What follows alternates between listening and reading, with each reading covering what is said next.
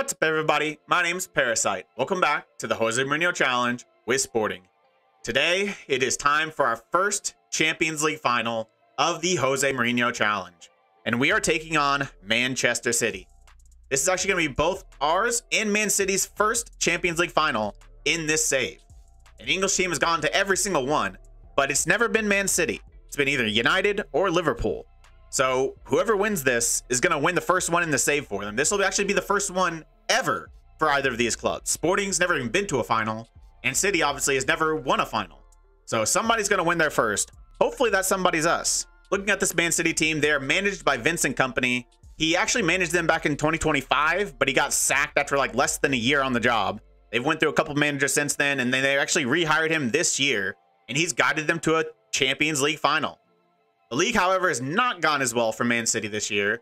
They finished 5th in the Premier League, so this final actually means a lot more to them, because if they don't win it, they will not have Champions League football next year. And I'm sure that won't go over well with the Man City board. So they've got a little bit extra to fight for. Hopefully it won't make a big difference, though. Looking at this Man City squad, they've actually got a couple injuries that are really going to hurt them today. They're missing out on Serginho Dest, who's their starting right back. He's out for up to 3 weeks. And Victor Osimhen, probably their best striker, is out for, what, 5 to 10 days. So they will both miss the Champions League final. The Dest injury is actually really big because their backup right back isn't registered for the Champions League. Holmgren Pedersen is not registered, so he can't play. The only other player that can actually play right back is Federico Diaz, a Uruguayan regen or Argentinian regen that is a center back that can play right back, just not, he's not an attacking right back. So I think he's going to have to start. I don't know who else they'd go with there. The only player that can kind of play that is Tom Kraus, but he actually can't play right back. He can play right wing back. And it looks like Man City are determined to play a 4-4-2. It's the only thing they've played for basically the entire season. So if they're going to stick with that, then Federico Diaz is going to be their starting right back.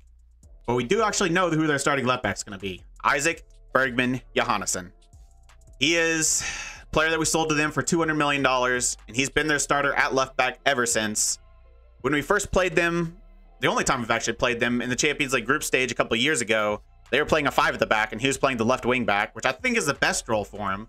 But now he's a left back in a 4-4-2, which I don't know if it's the best call, especially because he's not really done very well. In the league, he's been okay the first season, not quite as good this second season. And in the Champions League this year, he has been awful. 6.47 through 11 starts in the Champions League. Center back, they are pretty strong, though. They've actually got 3 pretty good options. So if it was me, I would probably play a 3 at the back still. Because they've got Ruben Diaz, obviously, 32 years old, still ridiculously good. Aymeric Laporte, 34 years old, actually. He's pretty good. Really good mentally, really good technically. Physicals aren't insane, but still a really good player. And they've got a good third option as well, and Taylor Harwood-Bellis. He's a player I've wanted to sign before. He's really freaking good. He probably is better than Aymeric Laporte. We'll see who they start between those two. But they also have that Victor Osimhen injury, and because of that, it's probably going to have to switch things up how they're going to line up in the attack, because they don't really have any other natural striker other than maybe Ansu Fati, who can play there very well. He has 17 finishing. He's obviously ridiculously good. Probably will be starting at striker for them today. But the only other player that can really play there is either like Yusuf Demir, who's not natural, but could do it as more of a creative striker. And then we've got this Simon Bach, another regen that's not terrible. They might end up starting him. I'm not sure. I wouldn't, but they might. He's got really good physicals, so I think he'd be okay. Just not probably the guy you'd want to start a Champions League final if you're Manchester City. And that leaves on the wings. I think Pedri might be playing right mid. I think it's probably, if I was the manager, I would play Pedri right mid. He's really good, but you need to start both him and Phil Foden, because they're the 2 of their best midfielders. But I wouldn't want to play both of them as central midfielders in a 4-4-2, because neither of them can do anything defensively. And in a 4-4-2, you kind of need your midfielder, at least one of them, to be some sort of defensive stability. And Pedri's even worse. He is just nothing. He does nothing defensively. So I would play Pedri at right mid, play Demir at striker. I would play Foden in the midfield alongside like Ivan Illich, who is a player that actually I think was there as a youngster, and they actually re-signed him for $71 million. He's pretty good. He can do a job defensively as well, unlike those other 2. Good passer, really good physicals. They've also got Rodrigo Bentancur, who is still pretty good. He's better defensively. Might be the better call, actually, if you want a really good defensive player there. Pretty good physicals as well. So they've got options in the midfield, but out wide, outside of the guys that are going to be starting, which is probably going to be Pedri at right mid. I think this Franca Amadeo is probably going to start at left mid. At least I would start him at left mid. I think we've looked at him before. He's pretty dang good. He's got some really good mentals, really good physicals. Just kind of lacks an end product. 10 crossing, 7 finishing. 12 long shots aren't too bad. And he's got okay passing, but good dribbling. I don't know. He's not probably the perfect player you'd want for a Man City squad in a Champions League final. I think we have better players. And he's probably going to have to start. But outside of that, like I said, if Fati and Demir are starting at striker, they've got that Bach guy who I think is fine for a backup. But who else do they have? Like, they don't have anyone else for the wings or anything. Like, Jack Grealish is awful at this point. He is just not very good at all at 33 years old. And then they've got Roberto Fernandez, who's a 28-year-old Mexican regen. I don't know how he's 28 years old, but he's pretty solid. He's not terrible. He could play right mid for him. Maybe start, maybe be a solid backup, but there's just not a lot in this Man City squad. I feel a lot more confident beating this than I do Liverpool or Manchester United. It's still not going to be easy. It's still Manchester City. The game still loves them. So, and they've got some ridiculously good players in Diaz and Demir and Foden and Fati, Pedri. They've got some amazing players, but so do we. But unfortunately, we will be missing one of those amazing players. We picked up an injury just a couple days before the match. Mateus Nunes, a pretty bad one as well. Torn thigh muscle. He's out a couple months. So he's going to miss the final, which sucks. But fortunately, we have Bruno Tabata. It was nearly even worse, though, because Gonzalez also got injured about a little over a week before the final. Fortunately, he got back fit in time, so he's going to be good enough to start. If he didn't, I'd have to start Tabata and like Santos or Sugo. I wouldn't feel great about that. Even though they're good players, it's just they're still both pretty young, and I don't know. I would not feel super comfortable. They haven't produced at a very high level, really, at any point consistently. But we are going to go with our 4-3-3. I went back and forth about going with this or the 5 at the back. Ultimately, I settled on this. We've done pretty well playing this against the likes of RB Leipzig, against the likes of Inter. We've played really well using it. So I'm not going to switch it up. This has worked for us. I'm not going to go to the 5 at the back, even though it might be the right idea. I think we're good enough. We don't need to do that. I think we can play our brand of football and still win. So the team we're going with, Karna up top, next to Thiago, and we're going with Oscar Gonzalez. He just keeps performing whenever he's on the pitch. We do have Sesko as an option off the bench as well, though. Midfield, Tabata as that advanced playmaker, Gonzalez as that Mazzala, Polina as the holding player, Gusto, Digne, Inacio, Ruan, and Harazo. This is a very strong team. We might not have a Ruben Diaz, but Malo Gusto is miles better than whatever they're throwing out there at right back. Obviously, Ruben Diaz is better than Gonzalo Inacio. You can't really question that. But Inacio is not bad either. In goal, they also do have Ederson as well, so he's still there. But we've got Giovanni Harazo, the best young goalkeeper in the game, one of the best goalkeepers in the game. He's already labeled as a world-class goalkeeper at 21 years old. He is tremendous. I really don't want to hit the submit team button. I'm really excited to finally be in a Champions League final, but I'm also absolutely terrified. It has taken 7 years, 3 attempts in a Champions League semifinals to get here. If we get all the way here and we don't win it, it will be absolutely gutting. All right, enough waffle. We're here to see a final. The biggest match in the series so far. Let's do this. Enjoy the match tonight. Go out there and play your own game. This may be a Champions League final, and that does require some added focus and passion. But we got here playing our brand of football. We don't want to lose sight of that. We need to keep that going. Moments like these are why we play this sport. Go out there and leave everything on the field. We know what we're capable of. Others might not, though. So let's go and show them what we can do.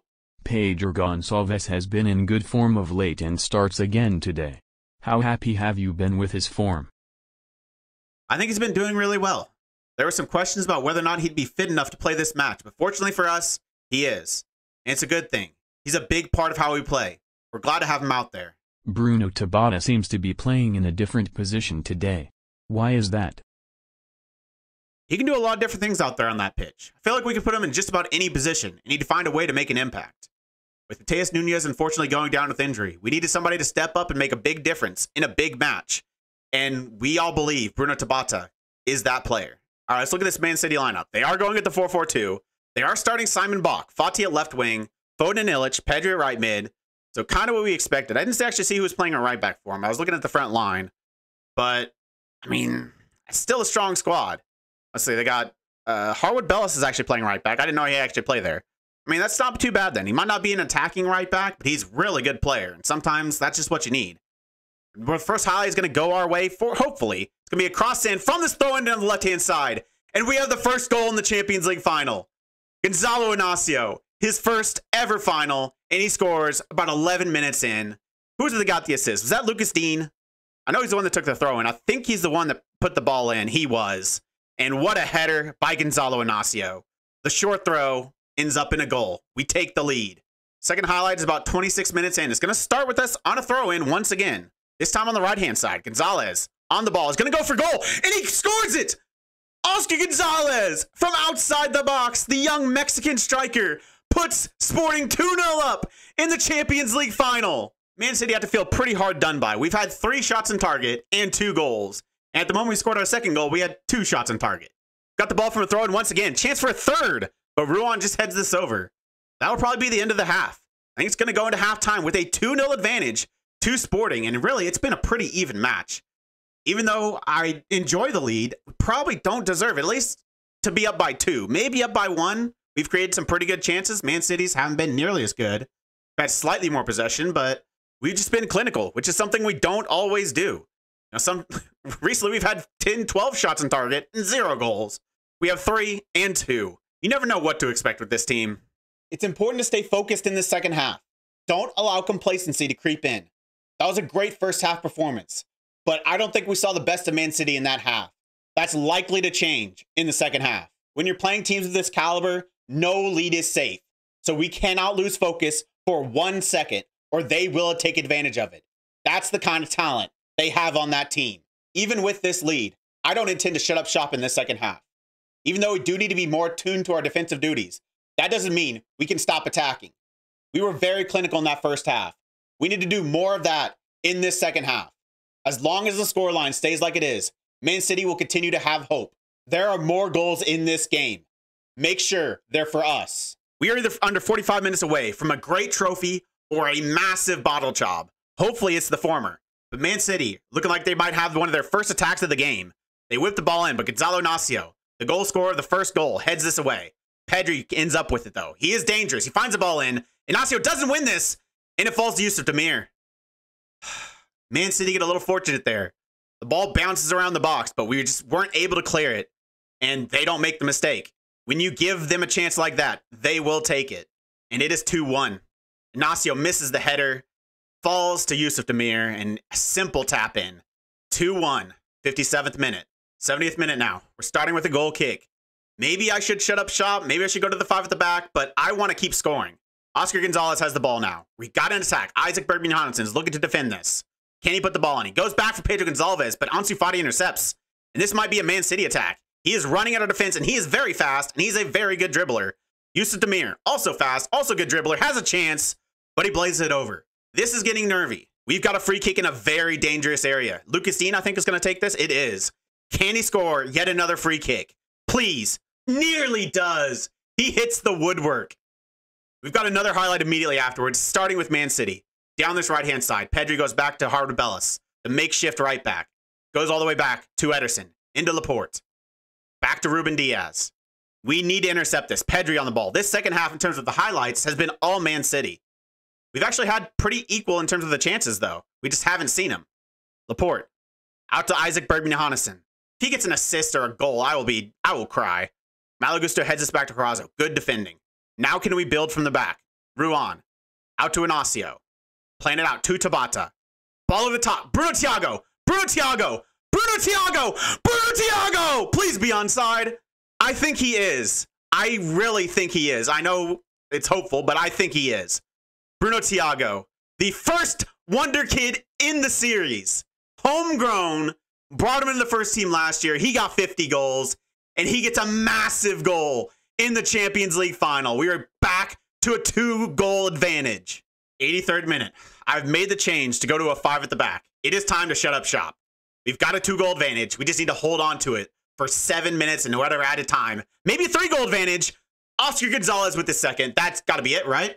We're up 4-1 in a Champions League final with about 10 minutes left. Surely we can't bottle it from here. What a game. What a game. I was so nervous after they scored that goal to bring it to 2-1. But Bruno Thiago gets a goal and an assist. Oscar Gonzalez gets his second goal of the game. And it looks like we might be winning our Champions League final. There is 3 minutes left. And Man City need 3 goals. They need to score a goal a minute. I doubt that's going to happen. We are going to win the Champions League. I brought in Eric Dyer. This is his last game probably. At least this is going to be his last Champions League match. And he's going to go out playing in the midfield. Oh, who's my last sub, though? Who do I bring on in this situation? Who else? Like, the game's over. Who do I want to give just the Champions League final appearance to? Tomas, maybe? He's been here since the beginning. Maybe he feels a little bit hard done by. He's kind of been put to the wayside by these other younger players that we brought in. But, I mean, Daniel Weigl, young superstar, future superstar for us, hopefully. Bergantia also been here from the very beginning. Wouldn't be shocked if he leaves after this, even though I won't be manager, but because I am probably leaving after this game. I'll probably play the Taça de Portugal final, but this is the goal. This was our goal, to win the Champions League. And it looks like we're going to do it. I think it's going to be Tomas. Even though Gonzalez and Thiago have been fantastic, I want to give Tomas this game. This will be his last Champions League game for me. I'll take off Bruno Thiago. Gonzalez is on a hat trick. So Thiago Tomas, Eric Dyer, and Bartol Franjic are all on the pitch to see us win a Champions League. 3 minutes left. 2. We've done it! Sporting have won the Champions League. It took 7 years. In 6 of those, an English team won the Champions League final. Well, not this time. Man City get to their first of the save. We get to our first of the save. But we're the ones that leave raising the trophy aloft. And it's a dominant victory in the final as well. 4-1. With a team that can be all over the place. This is what we can do. But we could also have 20 shots and 0 goals and lose 1-0. So I'm glad it was this one. I'm glad we saw it on this performance. A 4-1 dominant victory in a Champions League final over Manchester City. And looking at the match stats, it's fully deserved. 4-1 might flatter us a little bit or quite a bit. I mean, they only had 3 less shots on target, 2 less shots in general. We had 1 more XG, though. We had 1 clear-cut chance. They didn't have any. We had 1 more half chance. They had slightly more possession, but I thought we played really well. From the beginning to the end. There was that little blip where they got that goal, and they had a couple highlights back-to-back. But for the most part, we held control of that match from start to finish. And we end up winning it. I'm so happy for all of you. Congratulations, and enjoy this success. It's been a wild 7 years here, and I've enjoyed every moment of it. But from day one, this was our goal. To accomplish this, to bring a Champions League trophy to this club for the first time in their history, is a magnificent achievement. You should all be extremely proud of yourselves. Many of you have been with me from day one. And to you, and to everyone who has joined us along the way, I just have to say I'm proud to be your manager. You are all here for a reason. You all bring so much to this team, and we wouldn't be sitting here if it wasn't for each and every one of you. So enjoy this win. Celebrate it. Moments like this don't come around often. Congratulations, Ryan. How good does it feel to win the Champions League? I'm delighted for everyone involved. It's taken a lot of hard work, but moments like these make it all worthwhile. The match today looked like it could have gone either way, but is it fair to say you were relatively confident that you'd win? I thought we played a really good 90 minutes. Manchester City had their moments, but they were always going to. They are an extremely talented team. But this team is special, and I think they showed the world that today. That was a really impressive performance even considering your recent form, right? Yeah, this team might have its highs and lows, but when we're on, I truly believe we're the best team in world football, and we were definitely on today. There it is. We have won the Champions League, and we've lifted the quadruple, and we have a chance at the quintuple. If we win this Taça de Portugal final, we will have won every single competition available to us this season. What a season this has been. One of our best in the league. We finally win the Champions League. It couldn't have gone any better. This season really couldn't have gone any better. We didn't really have that massive dip like we've had in years past. It seemed to always happen. We'd have like a month-long stretch at the very least where we just couldn't do anything. It had it for maybe a game or two, but for the most part, I think we're really good for basically the entire season. If you would have told me we won 4-1 and asked who I thought the man of the match would be, I probably wouldn't say Oscar Gonzalez, but it is. He gets a 9.1, 2 goals. What a performance for the 21-year-old Mexican international, Oscar Gonzalez. His attributes are really good. They're not like insane like Carna's or Thiago's, but the dude just performs. What a performance that was. But the entire team really stepped up. It was a full team performance, attack, defense. They had that one little goal where the ball bounced around the box and fell to Yusuf Demir, but other than that, I thought we defended tremendously well for the amount of attacking talent that Man City has. And don't forget, we sold them Isaac Bergman-Johannesson for $200 million and then went on and beat them in their first Champions League final of the series. That felt pretty good. So what's next? Well, looking at the job market, there's no big jobs available or that look like they're going to be available. Past like 3 seasons, every offseason we've been approached for a different big job, but the first time I'm actually ready to move, there's nothing. That's annoying. We look at the options. I mean, Man City, they're stable. They didn't do well in the league.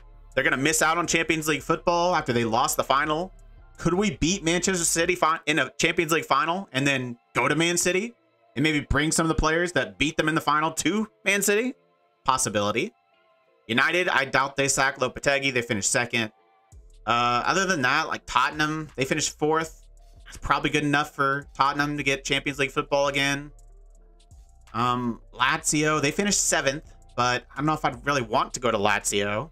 I feel like I can get a bigger job than that. Chelsea, I think somehow he's stable, but Frank Lampard is managing Chelsea, and they didn't get European football. They finished 8th. So how he's stable, I do not know. I wouldn't be surprised if that job does become available, and it's definitely one I would be interested in. Atletico Madrid finished 3rd, though. Really, no big team underperformed this season, which is very annoying. Atletico finished 3rd. Real Madrid finished 2nd. Inter finished 3rd. AC Milan finished 2nd. Napoli finished 5th. But I don't know if I'd want to go to Napoli. Bayern won the league, surprisingly. Barcelona won the league. Arsenal 3rd, so they're probably happy with that. Dortmund 2nd.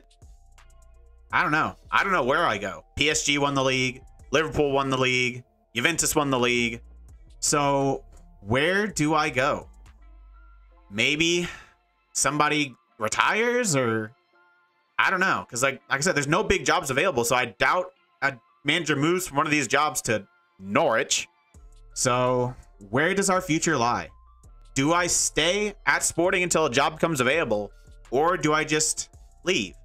I don't know. I'm worried if I leave, it might affect my reputation a little bit, especially if I'm away from a job for 6, 7, 8 months, a year. But there's no reason to stay here. We've completed every goal we had when we came to Sporting. I'll leave that decision to future me. Right now, I just want to enjoy the fact that we finally won the Champions League. There's a decent chance there won't be an FM video out on Friday. I've got some big decisions to make, and it might take a little bit of time. But I'm hoping to have the video out by Monday. Hopefully by Monday, we'll have our new team and be ready to start our journey at our 2nd club in the Jose Mourinho Challenge. That went about as well as I could have hoped for. Hopefully that win makes all these 7 years of build-up worthwhile. Personally, I think it does. You know, these past 7 years have been super frustrating, but that just makes this win that much sweeter. So that's it for step 1 of the Jose Mourinho Challenge. It's about time to say goodbye to Sporting. We've been here for 7 years, and I've enjoyed almost all of it. And we leave as a legend. We've got some new silverware in the dressing room. Ain't she purty? If you made it this far, why don't you like the video, subscribe, and hit the bell. The links to all my socials and my Twitch are in the description. I really appreciate all your support. Thank you all for joining me, and I'll see you next time.